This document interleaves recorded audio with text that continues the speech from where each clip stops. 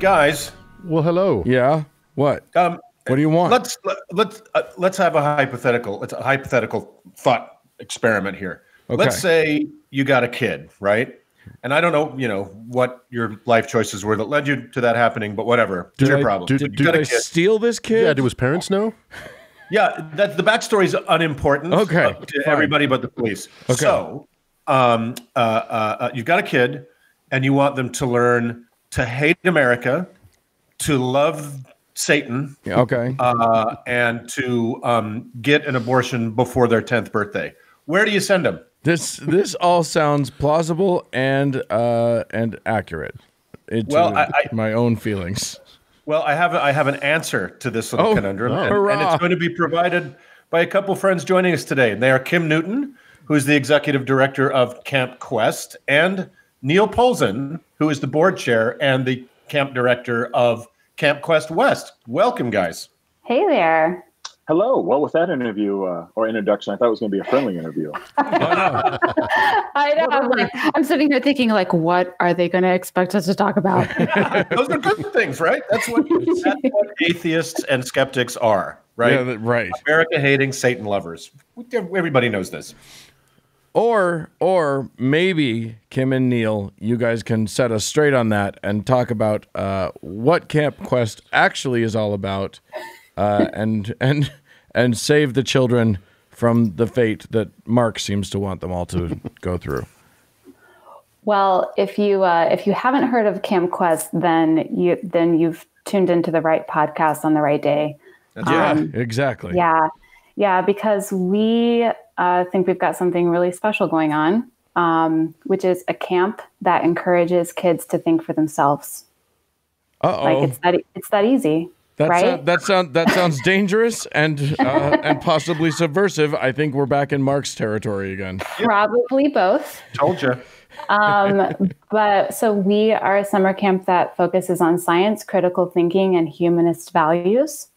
And we've got a network of camps that span 13 states. We're just really excited about summer camp and providing a great opportunity for kids to come together and to use their brains, Well, that's amazing. Tell us a little more about the camp experience. How would that look to a young camper? Growing up as a Mormon boy, strangely, my camp experience was either Boy Scout camp, which was in Utah, and that meant that all of the Boy Scouts were Mormons. Yeah. Or I also strangely I participated in day camp at the Jewish Community Center. Right. So all of my camp experience had a lot of prayer, some of which was in Hebrew. But the thought of a camp experience that's actually just focused on learning cool shit sounds amazing. Yeah, so I can relate to some of that. Growing up out west, I was also in the Boy Scouts. I did Eagle Scout. I worked at Camp Cherry Valley out here, which, even though it was on the West Coast, was still run by Mormons. And we had quite a few LDS out here running different camps. And with the program so attached to the church and having such a presence out in Los Angeles, they were still quite connected. Mm-hmm. But that all ended. I'm very sorry about that. Yeah. Well, I wrote them a letter saying I'm an atheist. What are you going to do about it? They replied, well, you don't work at camp anymore. So hopped over to Camp Quest. But to answer that question, first and foremost, like those scout experiences, we do a lot of camp stuff, right? We do archery, we do canoes, we do rock climbing.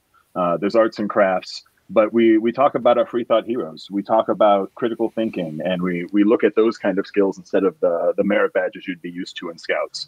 But the kids get to come to camp and actually have a camp experience, an American summer camp experience that you would expect. Is 50 too old to come to camp? No, definitely not. That sounds like a ball. We want you at camp. Please come. You probably don't, but thank you. No, we definitely are fueled by volunteer love. So our volunteers are really the heart of Camp Quest. Of course, we do it for the campers, but the volunteers really keep it going. We have over 450 every year that dedicate a week or more out of their summer to make camp happen. No kidding. 450 volunteers around the country. Yes, every year. Amazing. Absolutely. And as Kim said, we run over 20 sessions in 13 states. So we're at 19 sessions, I think, this last year in 13 states. So we're looking at Utah. I know we chatted with you guys about that and had some conversations. We have some volunteers looking to get one going out there relatively soon and get that process going. But right now we have them located coast to coast. Yeah, any of your listeners in Utah, if you're interested, we've already got a core group of folks in the state, mostly around the Salt Lake area, who are interested in bringing a camp there. So email me, camp@campquest.org, and I will put you in touch with folks, and we'll try and get camp out there. Let me tell you something. Utahns will get that happening, because we got nothing but great places to camp out here in Utah. Unfortunately, a lot of it is a lot of the good spots are taken by the Mormons and everybody. But there's so much. It's going to be beautiful once it's put together. Well, and in Utah, it's a separate discussion that the Mormons are now ending their relationship with the BSA because of the queers like me. But it for non-Mormon kids in Utah, it has been quite exclusionary. It's been tough for young people that want to go to, it's always been hard for girls because they can't be in the Boy Scouts, but, for non-Mormon boys who just could never be included in that process without all the proselytization and kind of hyper-nationalism that Mormon Boy Scouts bring to the table. So I think Utah is very, very ripe and hopefully very interested for that experience. And, Camp Quest, from the beginning, we've been welcoming kids with open arms. I mean, we're just all about being welcome and inclusive. And, the way that has shaped us over the 23-year history of Camp Quest now looks like, what that looks like in our programming is very intentional outreach and inclusion of LGBTQ youth. Mm-hmm. And about 8 of our camp locations now offer gender inclusive cabins. So LGBTQ inclusion is a very important part of what we are all about. That's amazing. Both for campers and for staff. That's really amazing. And I think Uncles Mark and Dan, you'll agree, there probably was not more of a homophobic place in history than Mormon Boy Scouts. There is. You say that, but I can't tell you how many of my gay friends had their first homosexual experience. It's true at Scout camp. So can't be. But that you know what? Not me. What the fuck, man? We tied knots. We got merit badges. You were too focused on your boondoggle. I was all about my boondoggle. But let's not talk about my boondoggle. We'll just have to edit all that out. Wasn't that was the last episode, right? Right. So, Kim, one of the things I want to ask about, because suddenly you've talked about inclusiveness, I'm curious, could kids invite their believing friends to come with them to Camp Quest? Absolutely. And certainly plenty of kids who come to Camp Quest, they might come from an interfaith family. One parent believes and another parent doesn't. You're not going to be proselytizing atheism to them? Well, let's say we exist to help kids learn how to think, not what to think.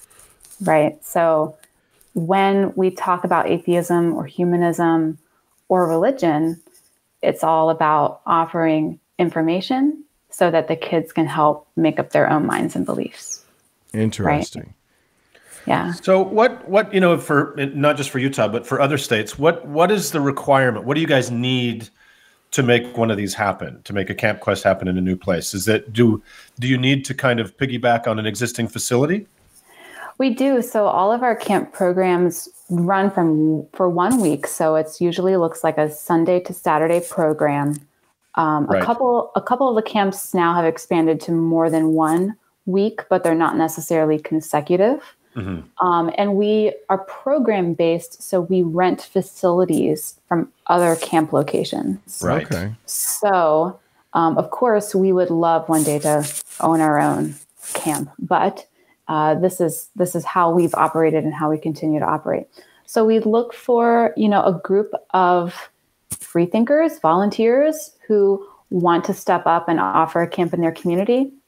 Get in touch with us, and we will work with you through the process of forming a camp, finding a facility, and making a plan for that launch. And that process can take the better part of a year.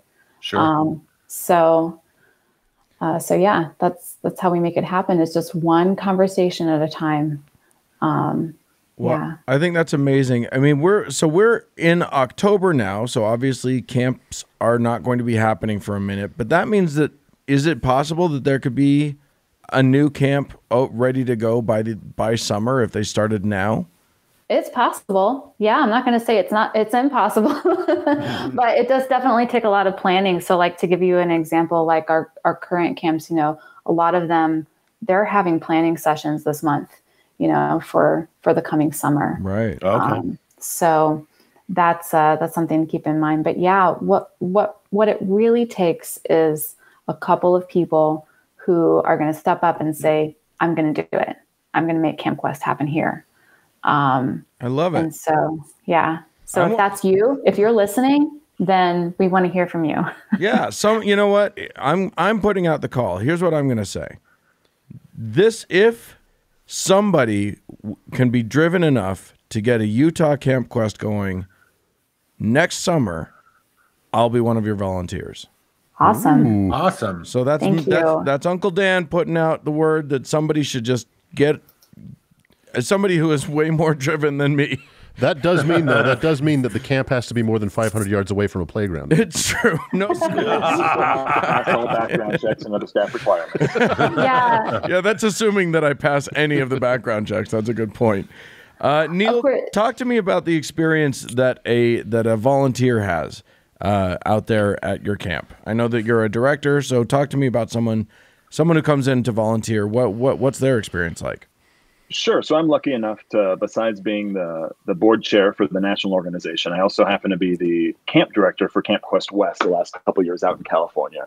So we usually have a good idea of our staff by the beginning of the year, come January or so. So our previous staff we've invited back to reapply. We're out there always looking for new staff.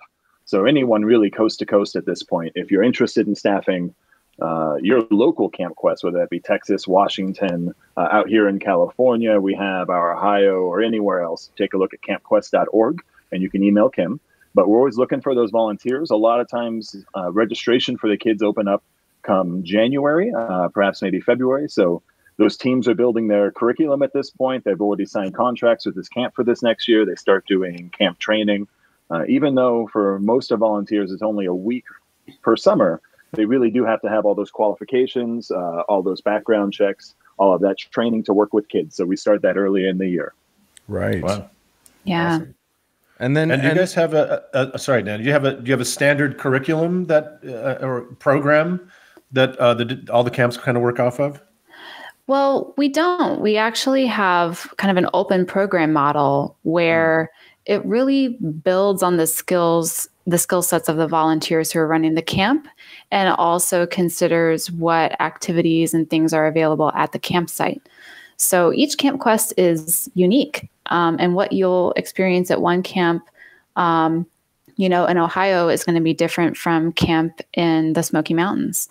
But all of them are built around the same values of inclusivity and critical thinking, appreciation for nature, and of course our free thought heritage. And that's the way our founders, Edwin and Helen Kagan, started the camp. And that's how we've continued today. Now, we do have, activities that are shared between the camps. So, sort of core, what we call core activities, like Socrates Cafe, where the kids will have a, open philosophical discussion circle around the campfire. Or critical thinking challenge skits, where they're going to use the camp theme for the week to do skits with their cabin at the end of the week. Instead of a moment of prayer, we have a moment of science. Nice. So that is, so those are things that you're going to find throughout throughout all of the camps. Do they serve a I think therefore I ham sandwich in the cafeteria? You do now. You can That's have that. a pretty good one. Oh my God. Doug will volunteer his punning services to absolutely no one because they won't want them. We won't allow it. We won't allow it. Yeah. So that's what the programming looks like. But the volunteers spend a ton of time developing and creating activities so that it's a new, fresh experience every summer for the kids who come back. Now, I did catch that you said that it depends on the skills of the volunteers, and so you may want to turn me down as a volunteer. I've suddenly realized if skills are involved, I'm probably not qualified. But come on, Dan, cocktails, that's a real thing. I will train them up. They will be able to go home and make a killer G&T for their parents later. I'm sure some of the parents would appreciate that. When we say we're looking for skilled volunteers, what we're saying is come as you are, as long as you have a love for kids and a love for having fun, then, you're going to make a great Camp Quest volunteer. And of course we provide training, and the camps will also provide additional training if, camp is a new experience for you. And we certainly get a lot of younger volunteers, who are in college. And we also have volunteers who are in their 60s and 70s. So it's really, for our volunteers, a lifelong, for many of them, a decades-long commitment to doing Camp Quest. But yeah, if you're interested, then we want to have you. I love it. And I do want to stress, really, there's so many different roles that people can volunteer with Camp Quest, even if people can't make it out for a week during the summer. As we mentioned, a lot of these camps actually need help developing that program if that's where your skills are. If you know accounting, you'd be surprised how many nonprofit organizations are always looking for a treasurer. So that goes for camp or anyone else out there. Always try and find better ways to get involved. We'd love to have you at Camp Quest if you can spend that week, or even if you can't, you have some other skills you can contribute during the off season. There's always different ways to try and give back. Right, or exactly. writing a check is okay too. Yeah. How many kids do you guys put through in a summer? Right now it's about 1,000, just over 1,000. Nice. Yeah. And so we're, in our whole history, we're like very close to having had 10,000 campers. Nice. Love it. Yeah. All in all. And we're actually always looking at ways to bring that programming and bring those skills to more kids. So right now in the groups, we're having different conversations about ways to develop some programming and bring that to different models going forward too. So we're looking for new ways to expand and new ways to reach more kids out there. Yeah, we've had a lot of interest from folks who are interested in day camp programming, like similar to Scouts. And, we've had these conversations internally for a while. And so we're exploring what those options look like. Our camp in Minnesota has run a day camp for the last 2 summers.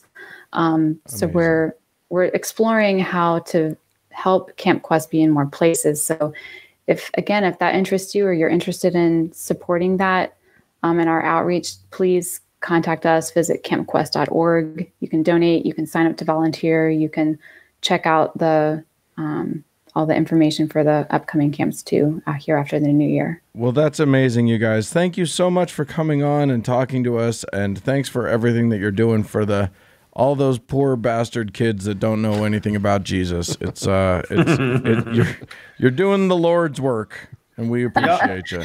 Yeah. Thanks so much for having us on. Yeah, and keep us posted about Utah. Thank you so much. Definitely. Absolutely. Thanks, All guys. right. All right. Bye.